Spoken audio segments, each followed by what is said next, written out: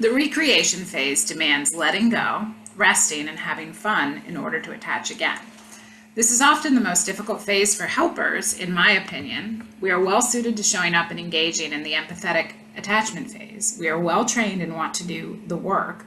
We struggle a little with the felt separation, but generally the nature of our job requires it of us. But the recreation asks us to take care of ourselves, which we are often not very skilled at. In fact, many of us have learned to take care of others as a coping skill in life.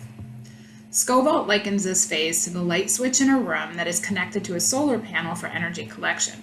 The switch needs to be off to collect energy and on to dispense that energy as illumination through the lights. We must find ways to turn our switch off, to refresh and recalibrate so that we can continue to turn the switch on when needed. If we do not take the time to recreate away from our work, we will run out of the energy required to do the work. The cycle of caring occurs in many ways. It can be considered for the entirety of a career. You enter into the career, you do the work, you leave the career, and then you take care of yourself.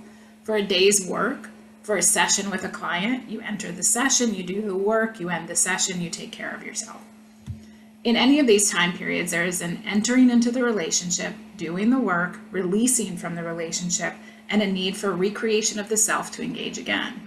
Without the fourth phase, we are continually shortchanging ourselves and increasing the likelihood of burnout or compassion fatigue. So let's look at some definitions to orient ourselves to the problem. These vary by who is using them, and we often use them interchangeably, but I'd like to carve them out a bit for our purposes. Burnout can be experienced in any job. It's when you experience exhaustion, physical or mental, or significant distress due to low job satisfaction coupled with a feeling of powerlessness and overwhelm. It can cause feelings of frustration and overwhelm, but does not fundamentally change one's view of the world. Burnout is exhibited mainly at work and in relationship to work. This can happen to those in the helping profession on top of compassion fatigue. Compassion fatigue is specific to helping professionals and caretakers. It often develops slowly over time throughout one's career in a helping field and can lead to significant physical and emotional symptoms. It also eats away at our very core and the things that brought us to the work: empathy, hope, compassion. It has been described as the cost of caring, but when unchecked, it is too high of a cost. Compassion fatigue is exhibited in multiple areas of one's life, not just in work. When compassion fatigue sets in and is not addressed, we can move into trauma exposure response. Trauma exposure response is when the experience of external trauma becomes the internal reality and we react to almost any experience as if we are in danger. So this is when compassion fatigue and or burnout in a high trauma field shifts to being the way we look at and react to the world. I love this quote from Naomi Rachel Remen. She talks about that compassion fatigue is to be expected in the helping fields. The goal is not necessarily complete avoidance, but rather finding ways to monitor the level of fatigue and then to build in ways to reduce the effects on an ongoing basis. My hope is that those in the helping fields will begin to understand that to react to the things we see and hear that are traumatic is to be expected. It is normal, and it is in fact evidence of our shared humanity. Compassion fatigue ultimately is a normal response to continued abnormal experiences. Trying to avoid it is like trying to walk through water without getting wet. It's impossible. We can, however, build in ways to support ourselves and each other as we walk through the experience of providing support to those who are suffering around us, allowing for the grief about the things that happen in the world to wash over us and be healed through our attention and experience. By building in conscious awareness of the fourth phase of the cycle of caring, we can begin to mitigate and heal the effects of witnessing the suffering of others, allowing us to return again and again as helpers to heal the wounds of the world. Let's look at compassion fatigue a little more closely. There are some personality traits that make someone more likely to internalize vicarious trauma, such as being anxiety-prone or having a more negative outlook in general, as opposed to a calmer, more even-tempered personality. But there are also factors that are within our control. What makes it more likely that a helper will experience high levels of compassion fatigue? Being a witness to interpersonal violence versus random accidents, experiencing vicarious trauma more often, experiencing vicarious trauma along with stress in the personal life or a history of personal trauma, and a lack of a support system to help mitigate the effects of vicarious trauma. What helps to protect helpers against overwhelming compassion fatigue? Impersonal trauma, so trauma without an interpersonal aspect, less frequent exposure, life experience, supportive peers, and finding meaning in the experiences. Compassion fatigue affects us mind, body, and soul.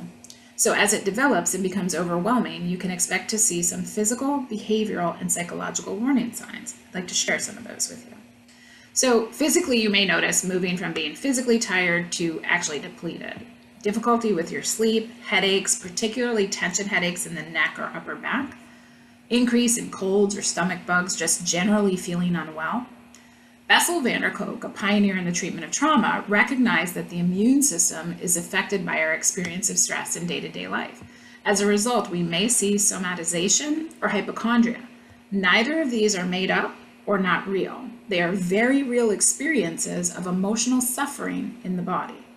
Somatization is when we are unable to mitigate emotional overwhelm, and so it's transmuted into the body. Basically, we can't deal with something on the psychological level, so it moves into our body for us to deal with it in that way. And a great resource about this is the book When the Body Says No by Gabor Mate. Hypochondria is an anxiety about physical ailments that may or may not be present. We're seeing more of this in the time of pandemic. When compassion fatigue is building to unsustainable levels, we may see an increase in troubling behaviors. So there's an increase in substance use, addicted behaviors like shopping or overeating, working, missing work shifts, anger in excess to what a situation calls for, a sense that no one else could possibly do this job, avoidance of interpersonal relationships, difficulty making decisions, memory issues, quitting jobs, or less attention to the work. And let me talk about the silencing response for a minute. The silencing response was defined by Eric Gentry and Anna Barnofsky in their research as traumatologists, and it's something that mental health providers are particularly susceptible to when experiencing compassion fatigue. The silencing response is defined as a reaction which guides the caregiver to redirect, shut down, minimize, or neglect the disturbing information brought to them.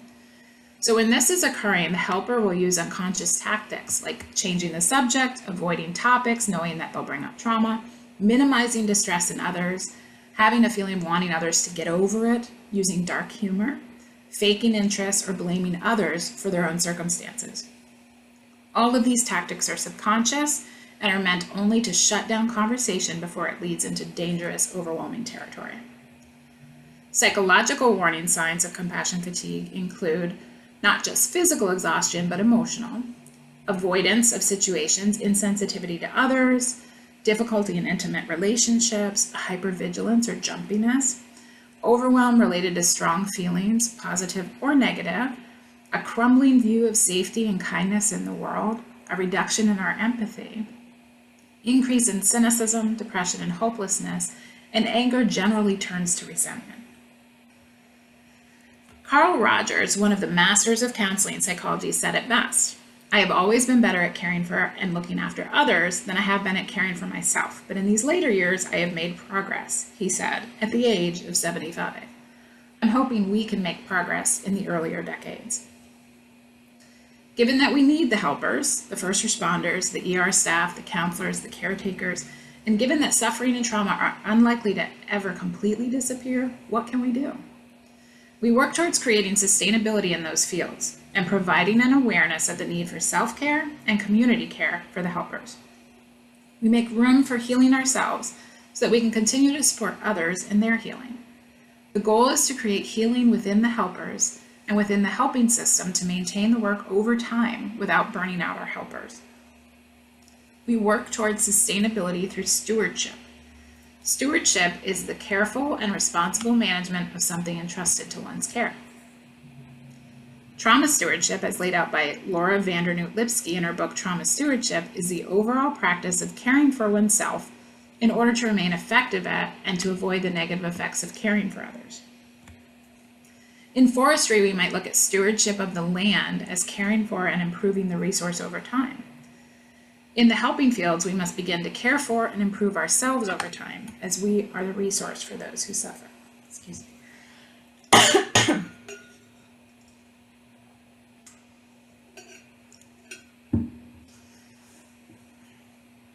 Sorry, allergy season. How do we build capacity for trauma stewardship and make the caring cycle sustainable? I would say that we do that through compassion for self and others, empathy for self and others, understanding of values and purpose, self-knowledge, and self-awareness. But how do we build those things? We begin with mindfully approaching our experiences, particularly in the fourth phase of the caring cycle. Give you a second to read these quotes while I take care of my allergies.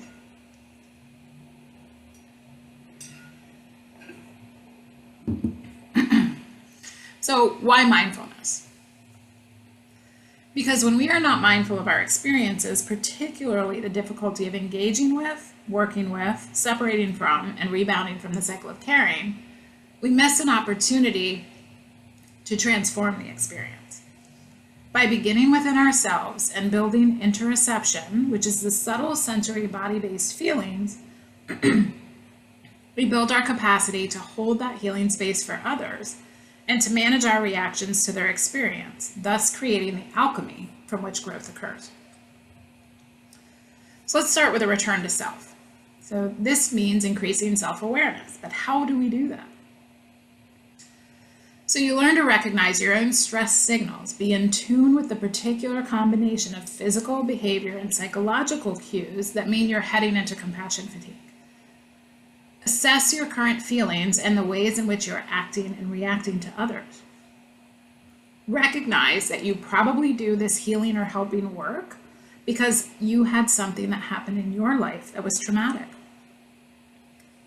Know that this will affect which traumatic situations are more triggering for you personally, and ask yourself how you deal with anger, hurt, and resentment on an ongoing basis. Be curious, not judgmental or blaming. Have you created a balance between nourishing or sustaining activities and those which deplete you? Are you using tools like exercise, personal interest, or hobbies, or a personal debriefing where you run through experiences and learn from them? Do you access a counselor to support you in the work, which is my personal favorite? And do you have a clear social support who can be available when you're struggling? And finally, what things might you be doing that actually serve to sabotage your self-care? Not enough time? Time is what it is, and we choose how to spend it. Do you spend time playing games on your phone to zone out when you could be using some of that time to create a mindfulness practice or to exercise? Do you rely on alcohol or other in-the-moment coping mechanisms rather than seeking out other supports?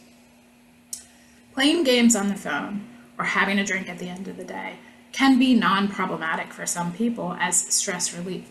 But if they are the only thing you're using to deal with the difficulties you're encountering, they will become problematic. Take the time to create your own self-care plan. Develop your own scale of warning signs from the lists I shared earlier. What's a 4 for you? What specific symptoms show up for you? What's a 7? At what point do you need to implement more self-care strategies? I encourage you to do this in writing, spending some time thinking about what it looks like for you. Then create a regular check-in. This might be monthly if you're dealing with fewer traumatic situations, and more frequently if you're working as a helper. It may change depending on your stress level. Consider over what you have control, influence, or concern. If you have control, do something. If you have influence, talk to somebody who can. And if you have concern, you have to let that go. Do you have enjoyable and useful stress relief, reduction, and resiliency strategies? And what's the difference between these terms? So stress relief includes things that alleviate stress in the moment, like taking a bath, taking a short walk, going for a massage. Stress reduction is cutting back on the things that are actually causing the stress.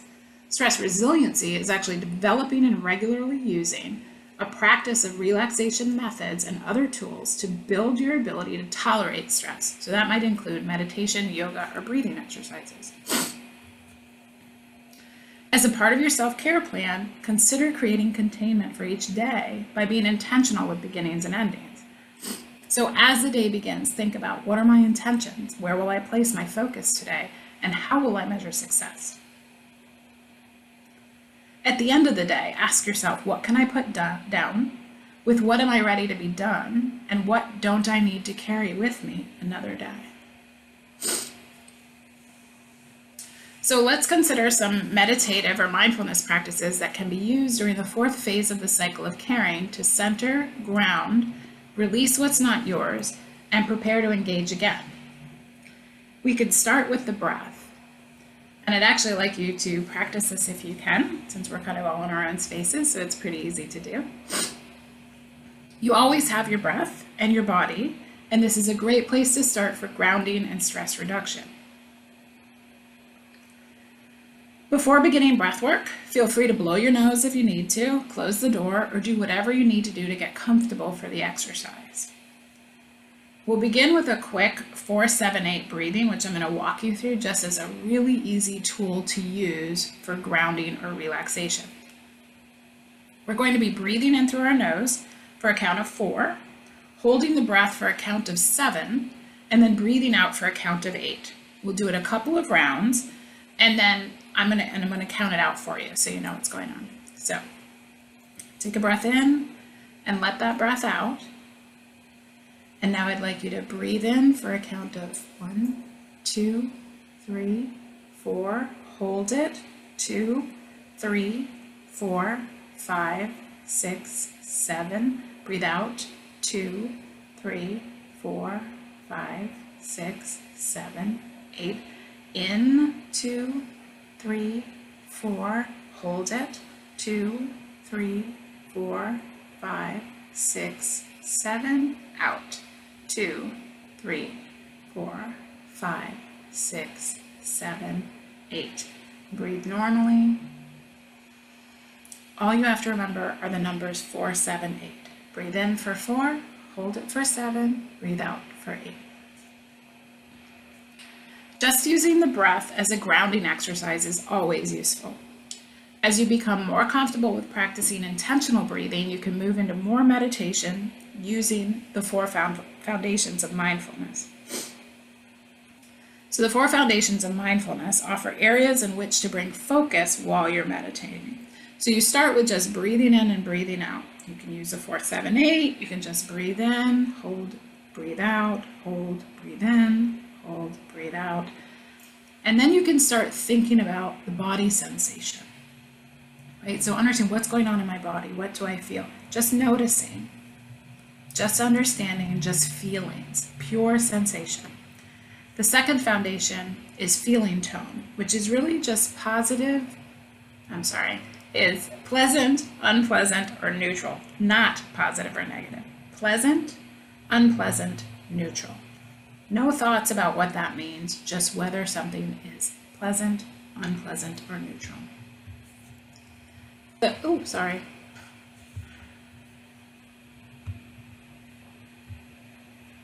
now I can't see my notes. It's surely breathing. And then the third foundation of mindfulness is your mind, which is about pleasure or aversion. So that pleasant or unpleasant feeling, is that making you happy? Is that making you angry? Is that distressing? Is that soothing? And then the fourth field of mindfulness are objects of mind or thoughts, which is really about what's coming up for you around this. So given the time, I'm not going to run through an actual meditation because this can be a little longer, but you get the idea that you're starting with what's going on in my body, what sensations are happening. Is that pleasant or unpleasant? Is that making me want more of it or to not want it? And then what do I think about that? What comes up around that? And as you do this over time, you can pick one, you can do all 4, you can do any combination of these. And I'm happy to send scripts to people for how to walk through this if you'd like one after the training. So Rumi was a 13th century Sufi mystic poet, and his poem, The Guest House, is one of my favorites to use for contemplative practice, reading through the poem and allowing ourselves to ponder what it means to us. Again, and for the sake of time, I'm not going to walk through this with you, but the idea is to, again, breathing in, breathing out, relaxing the body, sitting nice and comfortable, and then reading through some type of poetry or something that brings meaning that you can ponder and allow it to bring up things internally that you can then get. There are many apps and websites that have guided meditations to use. This is a simple 2-minute breathing technique to calm and focus the mind. Breathing in and out in equal lengths of time tends to have a focusing effect. The 4-7-8 breathing that we did earlier, that calms the system. That's good for maybe the end of the day or after something very stressful or when you're trying to sleep. This type of breathing, we call it box breathing because you're making a box of breathing in, holding it, breathing out, holding it, breathing in. It's good for focusing and starting the day. So I'm going to go ahead and play this. It's just 2 minutes long, and we'll see how that is. So you can see there are my voice isn't great for everybody. So everybody has different things they can listen to, and we will try this one if it works.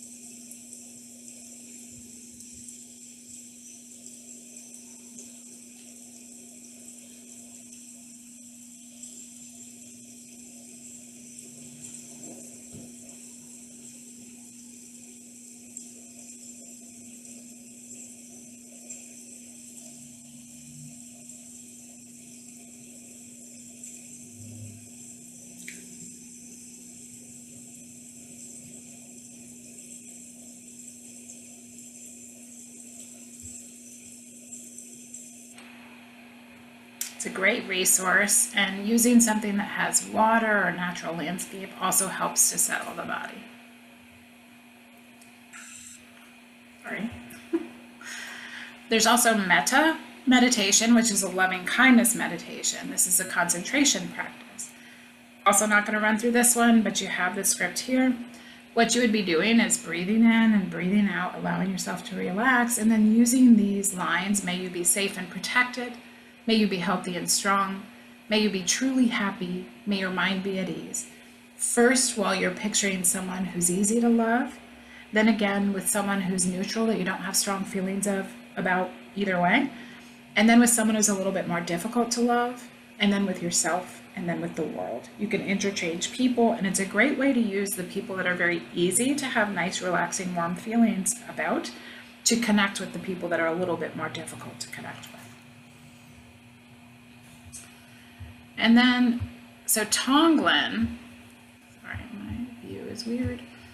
Tonglen meditation is another type of meditation that I think is particularly important for those in the helping fields. Tonglen means sending and taking, and it's a compassion building meditation. So the idea is that with each in-breath, we take in the other's pain, and with each out-breath, we send them relief. This is the opposite of what we often do, which is to avoid pain and suffering. This type of meditation awakens compassion. Seeing others in pain often triggers our own experience of fear and suffering, so we look away. It is only by really opening up to others in pain and connecting that with our own experiences of suffering, building compassion for ourselves and others, that we can begin to really change things. Tonglen meditation helps us to begin to be present in a compassionate yet detached way when we encounter suffering, and it is a great tool for that fourth phase of the cycle of caring. So this one I am going to walk through because I'd like you to have this to take with you. So I'd like you to sit comfortably and breathe in and rest your mind for a moment, then breathe out. Breathe in and breathe out. Breathe in again and allow yourself to open to basic spaciousness and clarity, and breathe out. And begin with breathing in feelings of heaviness, and breathe out feelings of light. Breathe in for all of the helpers and caregivers who feel overwhelmed, and breathe out confidence in our ability to meet the needs of our loved ones. Breathe in for all the helpers and caregivers who feel depleted, and breathe out energy and rejuvenation. Breathe in the loneliness of disconnection, and breathe out the sense of togetherness we all seek. And breathe in, breathe out, and come back to here and now. Tonglen meditation is a great way to learn to hold difficult things in compassion. It gives us space to really begin to hold difficult things in our heart, which begins to provide more resilience in the face of difficult things. So while I encourage everyone to build meditative practice into their daily routines, and particularly into the fourth phase of the cycle of caring as a way to begin to reboot our systems for re-engagement with situations requiring helpers, I believe that the distress we experience through the helping profession requires us to build community care into our systems of care. As Jamil Zaki says here, it would seem crazy to tell someone with a physical injury or illness to walk it off. And it's just as ridiculous to tell those with emotional or moral injuries to just engage in self-care. We must also be prepared to support each other as we take care of ourselves. Community care must be built into the systems we live and work in. What is community care? So compliments. Genuine gratitude for the work we all do together, authentic feedback, empathetic listening, encouraging others to maintain self-care practices, and checking in regularly with our colleagues, encouraging folks to take respite when they need it, and ongoing support groups. Never underestimate the power of good morning texts, apologies, and random compliments as a way to take care of each other. The core of community care, in my opinion, is embodied in this quote. To love someone is to learn the song in their heart and to sing it to them when they have forgotten it. We as a system must remind each other of what we forget when we're overwhelmed by the trauma we witness. Through understanding the cycle of caring, the need for full phase to regroup, reconnect with our inner world, and to process our experiences as helpers, we can begin to relieve ourselves of the burden of thinking that we can do it all ourselves. Our ability to do the work sustainably is based in our willingness to recognize the enormity of the task, the importance of caring for ourselves and each other, and doing it over and over again. So I'll leave you with this thought before we do questions if there's time. This is from the Talmud. Do not be daunted by the enormity of the world's grief. Do justly now, love mercy now, walk humbly now. You are not obligated to complete the work, but neither are you free to abandon it. Thank you. Wow, thank you, Jessie. That was just awesome. What a great presentation. So we would like now to open up the workshop for questions. If you have any questions, please post them on the social wall for this session to the right-hand side of your screen. When posting on the social wall, please be aware that there is a 20 to 30-second delay between the presentation and the stream on Conference Tracker. So please be patient as we review your questions and comments. Do anyone have any questions?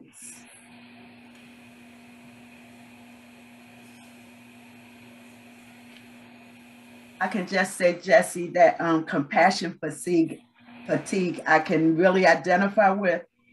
And when you shared an addictive behavior is that uncontrollable shopping. I got you. You hit me. You really hit me. And so it's like, oh, this is compensating for this, so. Absolutely. Anything I appreciate that. Yeah. Are there any questions, anyone? And that silence response you shared, I hadn't thought about it. And I think I do it unconsciously, Absolutely. So Absolutely. That was good. I gleaned so much from your presentations. Oh, good. I'm glad. The first time we listened to you, I've been doing that 4-7-8. Fantastic. Yeah. Okay, we have a question.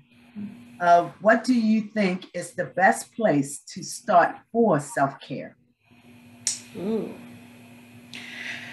That's a really good question. I think the best place to start is where you are, right? So I think thinking about where you see, maybe there's two ends to this. Where do you see the most distress and how do you start addressing that? But also kind of what's the low hanging fruit? So doing something like a 4-7-8 breathing before you go to bed, right? Doing that containment exercise where you think about what do I want to do today? What can I be done with? those are things that you can really implement in your day. I think just by asking that question, that means somebody's ready to start, right? Recognizing that you need to take care of yourself to be able to take care of Right. others is a huge, huge shift. Right, right. Awesome. That was a good question. Anyone else?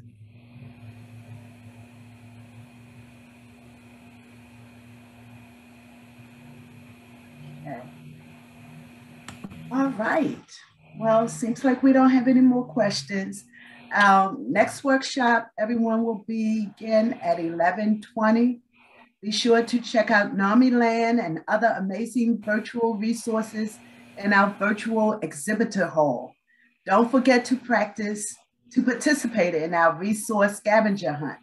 If you find all the resources listed and submit your answers by the end of the conference, you'll be entered in a raffle to win a DSW messenger bag. And thank you everyone for attending, and enjoy the rest of the conference.